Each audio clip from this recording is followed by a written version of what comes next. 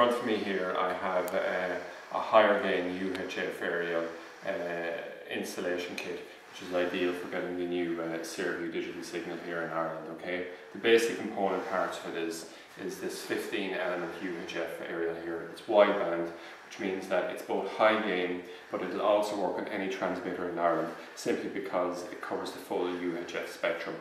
With it we have this bracket here, which is a wall mounting bracket. It can be mounted this way, but equally we can remove the bar and have it, instead of being quite high like this, we can actually have it coming out further and only coming to here. Okay, so you can see the basic design with it there. There's the installation kit then that comes with it, and it includes two coaxial connectors. Normally coaxial connectors is what you'll be using on the back of your Servview box or your Servview TV.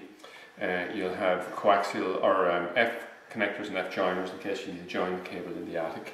This F or coaxial joiner is there in case you need to join coaxial connectors at some point. You have these clips here for clipping in your cable. You have these plugs and bolts here. We provide 4 with it because there's other types of brackets which normally use 4 brackets on it, but this particular one here only uses 2. Now, one interesting thing about this is that there's actually some small holes here, so you can actually use screws if you're mounting this onto a piece of timber. So sometimes you're in very good reception areas, you can get away with mounting this in an attic, but in general you're better to mount it outside, simply because there's much stronger signal strength outside. There's the tie wraps here, and then it comes in 20 meters of cable.